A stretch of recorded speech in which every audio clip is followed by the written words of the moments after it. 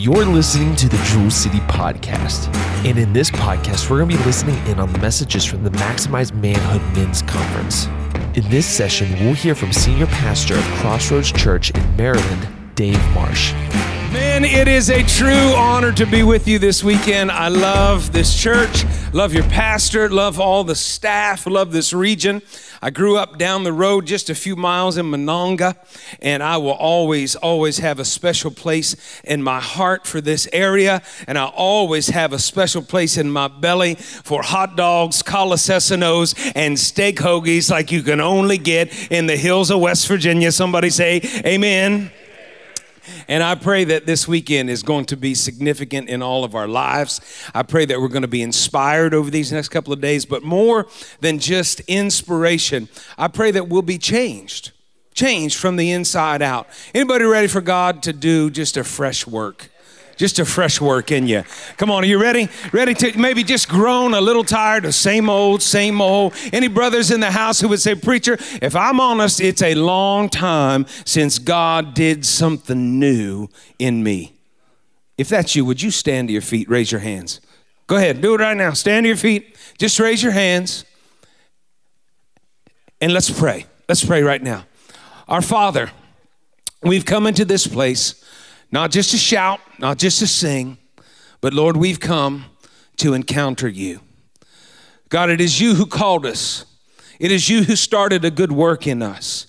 God, some of us in this place 50 years ago, you put your finger on our lives. Some of us, it was 10, 20, 30 years ago, you put your hand on our hearts and you started a work in us. But God, we're not satisfied for what you started 10 or 20 or 30 years ago. God, we need a fresh touch from our Father's hand. We need the power of your Holy Spirit to come into this place and do what we cannot do in our own strength, in our own wisdom, in our own experience. God, we need a fresh wind of your Holy Spirit to sweep through this place over these next few days and change us from the inside out, God. The work that you started, you said you're faithful to complete. And God, I believe that starting tonight and through tomorrow that you are going to show up and show off. And God, you are going to work deep down on the inside of us, your sons, and make us more like Jesus than we've ever been before. If that's you, would you say amen? Yeah, Father, we thank you. Hey, we're going to get into God's word, and I really want to talk to you about three things that I believe God is looking for in his sons. Three things. They all start with the letter C, and it just helps me remember, and I hope it helps you remember. We're going to talk about courage tonight. We're going to talk about clarity, and then we're going to talk about a word that nobody seems to talk about nowadays, consecration. Courage, clarity, and consecration. Our Bible text this evening is going to take us back to the life of an Old Testament king, a guy by the name of Asa. We're going to begin with a prophecy spoken to King Asa, and I believe that this prophecy will also speak to us this weekend. If you're ready, say, I'm ready. 2 Chronicles chapter 15 is where we're going to begin in our Bibles. And verse 1, it says, now the Spirit of God came upon Azariah, the son of Oded, and he went out to meet Asa, and he said to him, hear me, Asa, and all Judah and Benjamin. Now watch this. Here's the prophetic word. The Lord is with you while you are with him. If you seek him, he will be found by you. But if you forsake him, he will forsake you. This prophecy becomes like a banner over Asa's life. The prophecy again says, the Lord is with you while you are with him. If you seek him, he will be found by you. But if you forsake him, he will forsake you.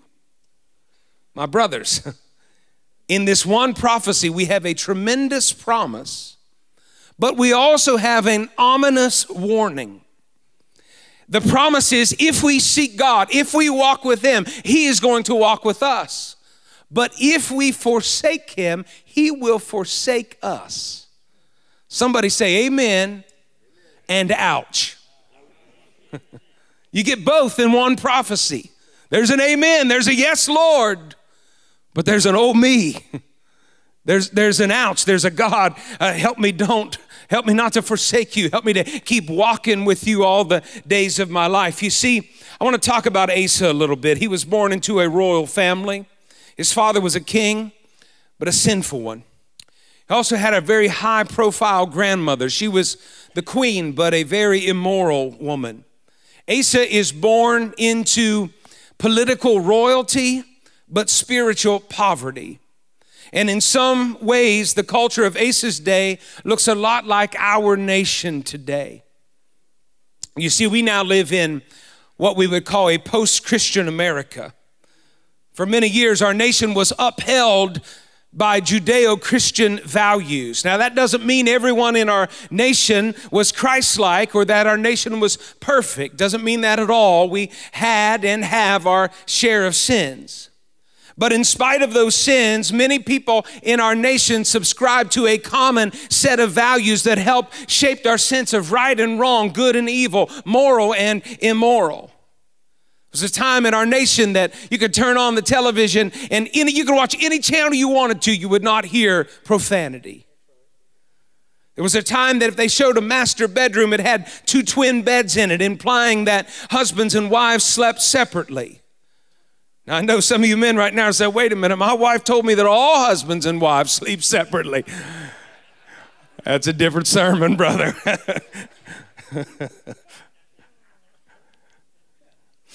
Yes, twin beds in the master bedroom on TV was kind of silly, but today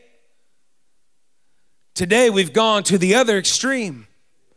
And we have Nickelodeon using drag queens to disciple our kids on things like gender and sexuality. The people producing content for our families today are not just actors, they are activists. And their goal is not to just entertain, but to indoctrinate. And frankly, they're doing a really, really, really good job at it. We're living in a culture where we're not only dwelling in darkness, but we are celebrating darkness, puffed up with our own pride. And Isaiah 5 and verse 20 said, woe to those who call evil good and good evil, who put darkness for light and light for darkness, who put bitter for sweet and sweet for bitter. Our young people are literally growing up in a culture where this culture will look at good and they'll go, you know what? That's evil. And then they will look evil directly in the eyes and go, you know what? That's good. And if you happen to question their judgment, you will be labeled as the radical one.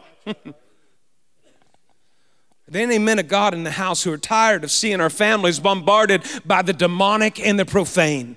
I am. I'm tired of it.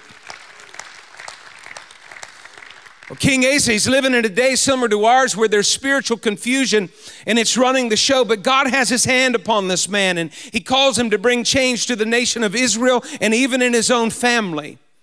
If we were to look tonight at where Asa came from, you might think that Asa is destined to follow in his family's footsteps. But here's what I love about God. When you seek him, you are not destined to repeat the mistakes of your family. You do not have to follow in their footsteps. You have a choice. You're not powerless. As you seek God, he can turn you from being a follower to a trailblazer, and you can lead the next generation into a godly heritage. Any men in the house that believe God can change your family tree and he can use you to do it? I do. Listen, I grew up in this area. And Pastor Junior said, if you wanted to find my dad, if you want to find David Lee Marsh Sr. on a Friday night, you wouldn't come to Jewel City Church. You'd go to Darway's bar. You'd go to, every hole in the wall. You'd go to the dip. You'd go to the town pump. Y'all, my baby dedication was in the town pump.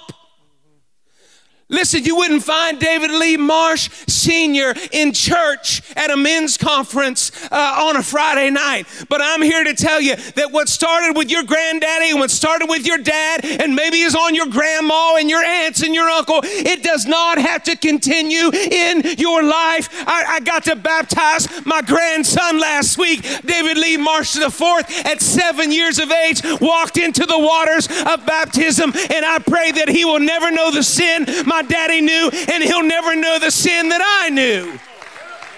God's looking for just some men. that he can use to change your family tree. And by the way, my dad is saved today at 96 years of age. He's been redeemed by the same blood that has redeemed me and my grandson. The prophet comes to Asa. He says, Asa, the Lord is with you while you're with him. And Asa, he hears the word. You ever got a word from God? I'm telling you, if you got a word from God, you can't shake it. You can't forget. You could try. You can't forget about it. It sticks with you. And Asa receives the word of God, and it weighs heavy on him, and he begins to take action. Look at 2 Chronicles 15 and verse 8. It says, and when Asa heard these words and the prophecy of Oded the prophet, it said he took courage. Everyone say, he took courage. Hear me, men. If we want to follow Jesus in our day, we got to be rebels to culture. We got to be rebels to culture. It's going to take courage to look into the eyes of evil and call it evil, because there will be a price to pay. Oh, you can keep your mouth shut and you can let your God and your values be mocked, and you probably won't face much opposition. But if you choose to speak truth to lies, you will be persecuted. You will face opposition on the job and in the school and on social media. Men, we need to take courage to even lead within our own families. You know, it takes courage to lead your wife and your children. Sometimes they don't understand when you say no. Sometimes they don't understand your leading. Sometimes they don't understand when the Holy Spirit has said something to you and you say, honey, I can't explain it. My daughter, I can't explain it. My son, I can't explain it, but I just don't feel like God wants us to go down that road. And sometimes they look at you like you're crazy. It takes courage to look into the eyes of those you love, especially if you're married to a mean woman. Come on, somebody. Somebody say, take courage. Over the past few years, a spirit of fear has gripped our nation. And everywhere you look, we would see signs that say, stay safe. Stay safe. 3 steps to stay safe. People would end conversations. You'd be walking away, Scott is, hey, stay safe. End a text or an email, hey, stay safe. And I know we're just trying to keep people from getting sick, my brothers, but spiritually speaking, God has not called any of us to stay safe. He has called us to take courage. Men of God need courage. And Asa, he took it. Verse 8, look at it again. It says, and when Asa heard the words of the prophecy of Oded the prophet, he took courage. And watch what he did. He removed the abominable idols from all the land of Judah and Benjamin, from the cities which he had taken in the mountains of Ephraim. And he restored the altar of the Lord that was before the vestibule of the Lord. This young king took courage. He went through all the land, destroying all these false idols. And he called the people back to repentance. He restored true worship to God. You see, the nation of Israel was sinful and proud of it. They didn't even try to hide their sins. They would sin in the streets and even build monuments to their sin, and everyone just went along with it. Everyone was afraid to say, I ain't gonna say anything. I don't want to offend anyone. I don't need that trouble. Listen, I'm a leader. I'm a pastor of a church. I don't need people, coming against me. I got a business. I'm in the community. I'm a coach. I'm a this. I'm a that. I'm a teacher. I'm a principal. I don't want to stir anything up. No courage. No courage. Fear. Asa took courage. He took it. And he went around and he tore down all these idols and he called people back to repentance. He knew it was going to cost him something, even in his own family, and he did it anyway. In our day of darkness, God is looking for people to light up the darkness, not celebrate it. That's right. Not celebrate it. And even if no one in your family is loyal to God, your heart can be loyal to God. Even if everyone else in your family glorifies sin, you can still choose to live in holiness. Asa took courage and he had clarity in a sea of confusion. My brothers, when you're in a culture like ours, moral and spiritual confusion is everywhere. And you know what the world is trying to do? The world is trying to make us ashamed for what we believe in. They're trying to make us ashamed for what we believe in. Meanwhile, they can't even tell you what a woman is. We got men wearing bras and women trying to look like men, and no one knows what bathroom to use. The woman of the year is actually a man. What? The world is confused.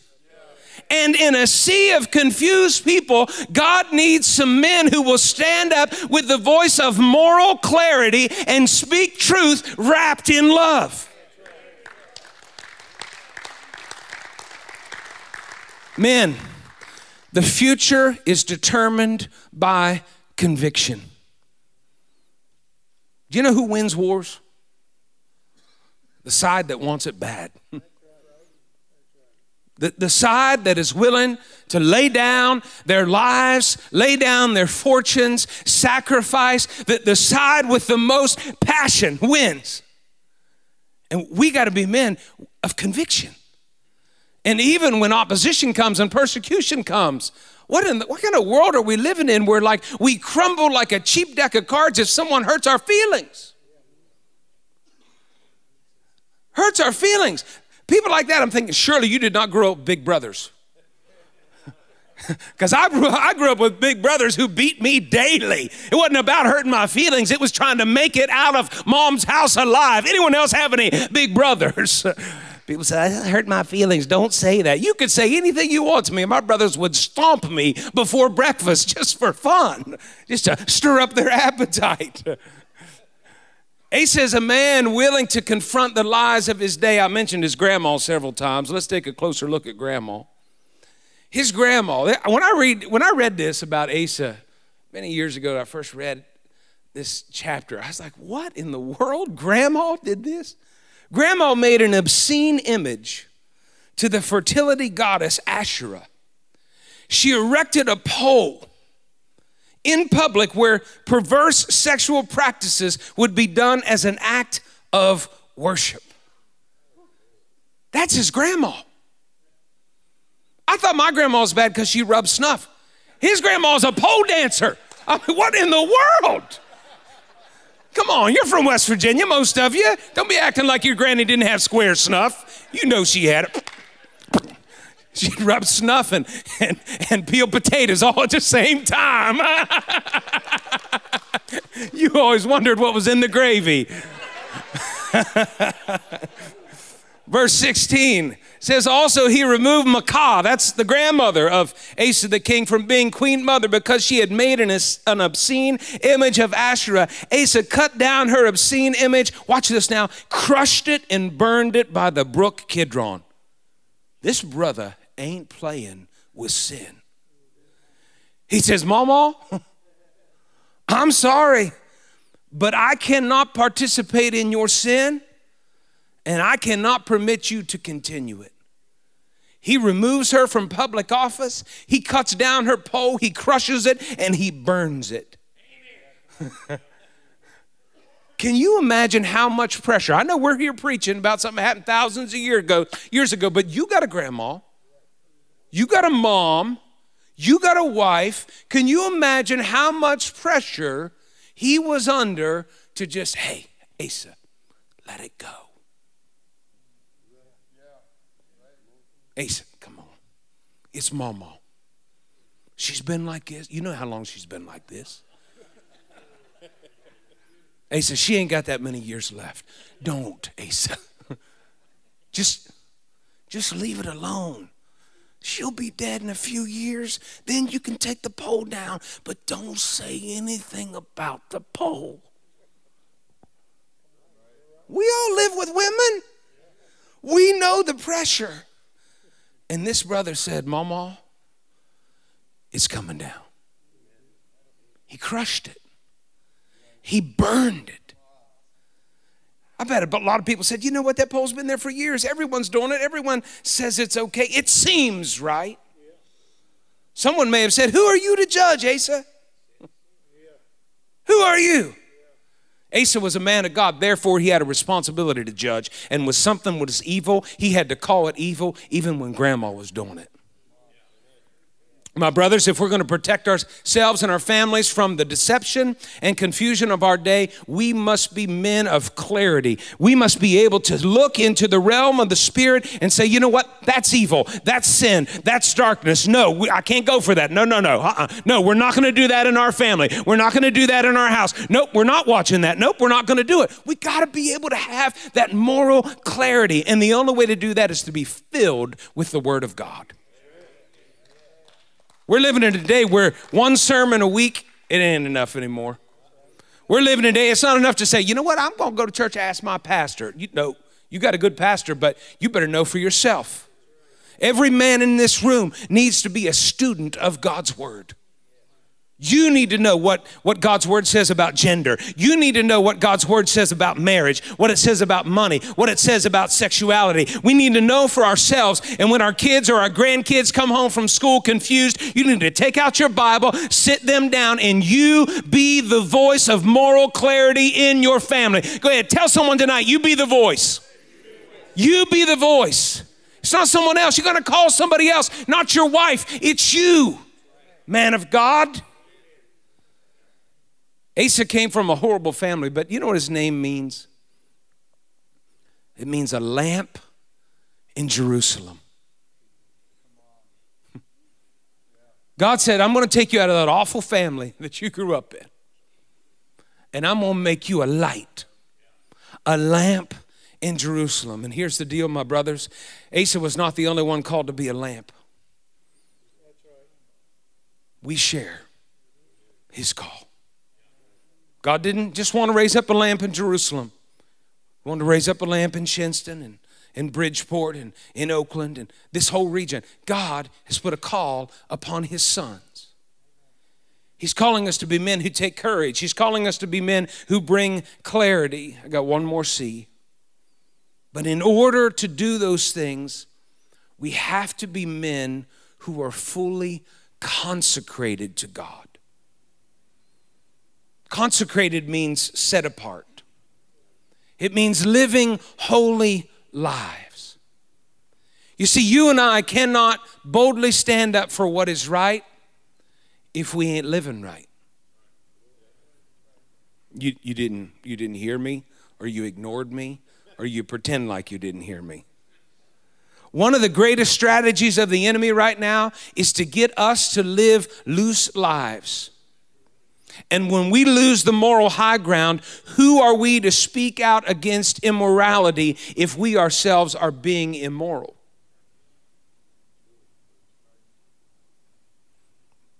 Let me say it this way. Who are we to speak out against Drag Queen Story Hour when our phones are filled with pornography?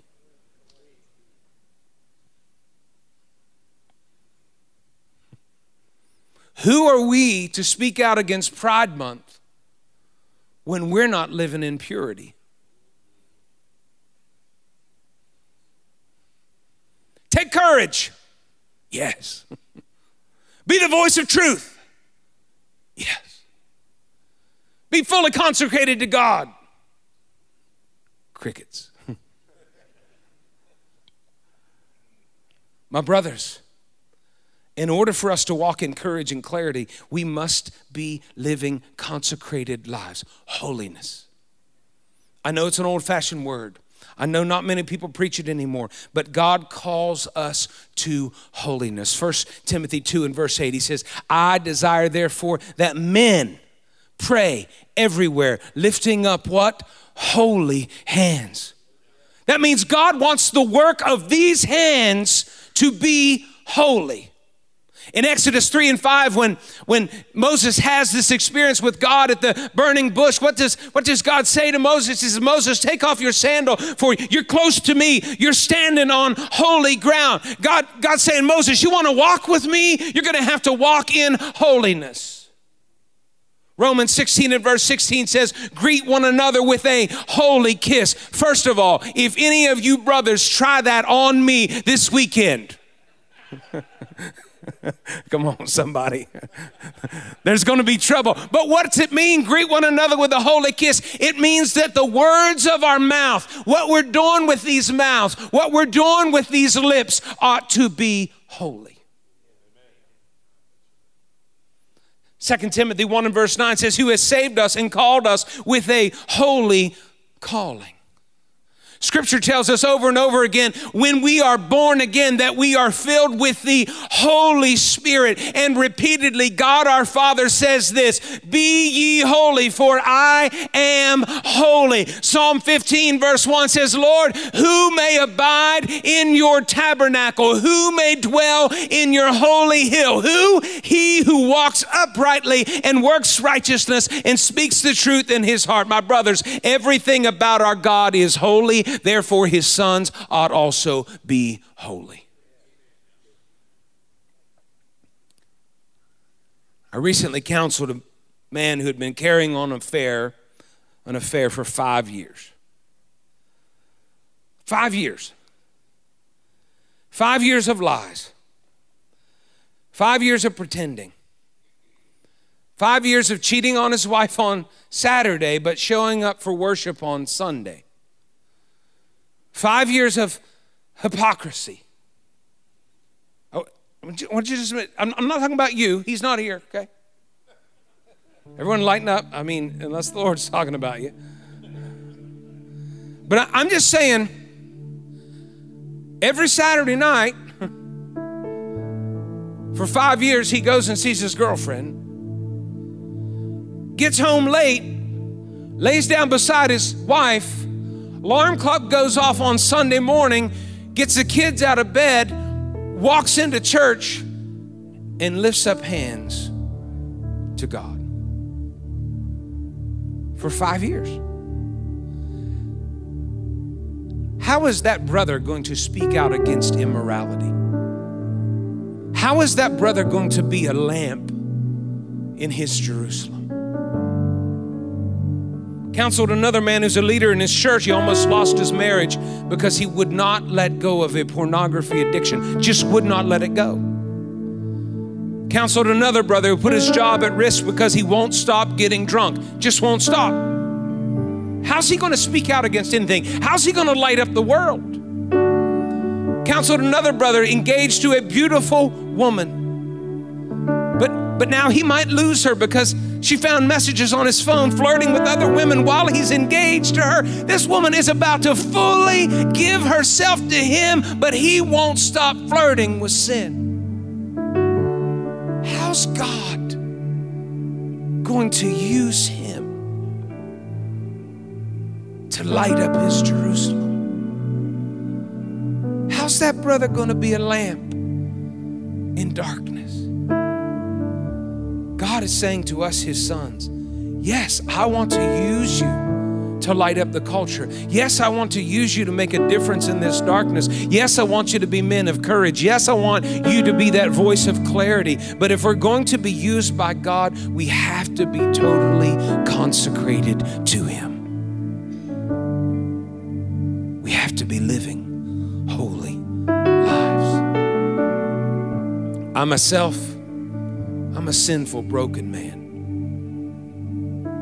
Therefore, I've got all the compassion in the world for my brothers caught up in sin. But I also believe that God is saying to us, his sons, that if we want to be used by him, that it's time that we forsake our sins and pursue holiness with everything within us. At the start of this message, many of us stood and we lifted hands and we asked God to do a fresh work in us. This is the work. He's calling us to be set apart, calling us to be consecrated, calling us to lay down anything that would stand in the way of his will for our lives. My brothers, here's what I want to do tonight.